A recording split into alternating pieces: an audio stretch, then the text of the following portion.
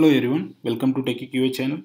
Please subscribe our channel and click on bell button to get the notification of new videos of testing and DevOps.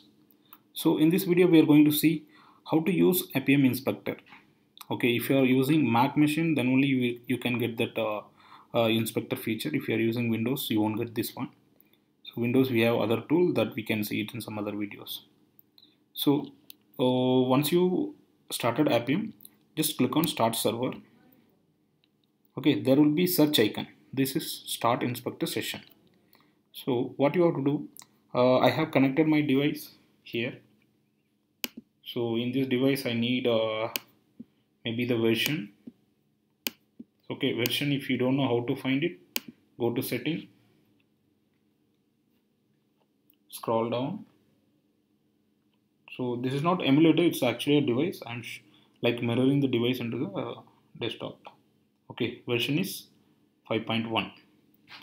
So just click on search button. Okay, there are three ways. Like you have to mention all the capabilities here.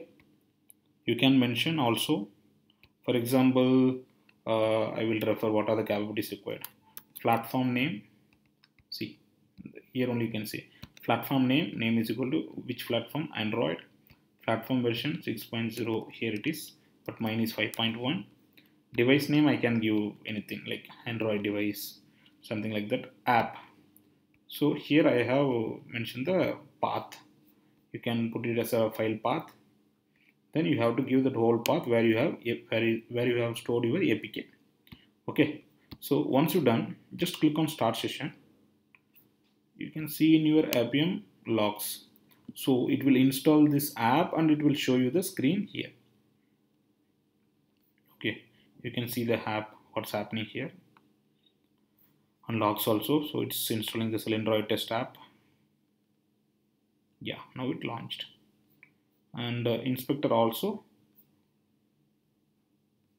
you can see. Yeah, sorry, here is the inspector. So if you are using UA automator, for example, this I will click. So I will go to, so these are all native element. You can see all the ID. So resolution is ID, resolution ID, as well as XPath, some other property also here, resolution ID, bounds. So everything you can see about this input box. And as well as for a web view also. So let me click this. So I have clicked on my device. You can see here I have went to this screen. Now here just refresh. Okay, even for web also you will get it. So edit content, XPath, index value, so everything you will get it. So you can take this XPath also as it is, or if you want to customize you can customize. Say same way you will get it this also. You will get ID for this. So spinner, WebDriver, test data, XPath also there. So like this you can take a ID or you can see properties of any element if it is web or native web, whatever it is. So no problem. So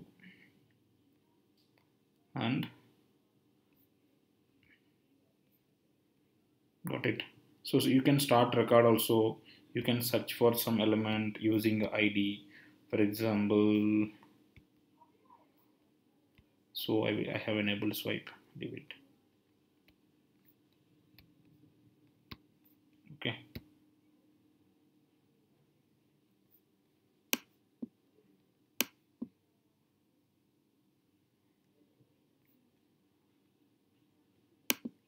So I will select the element, click on select element.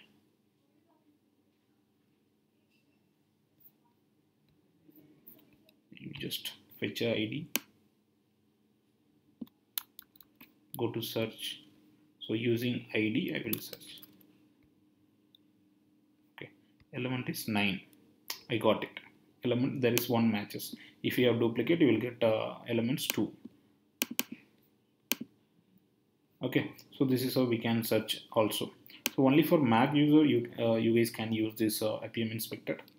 For Windows still you have to use a UA automator viewer, or else there is one tool called Macaco inspector.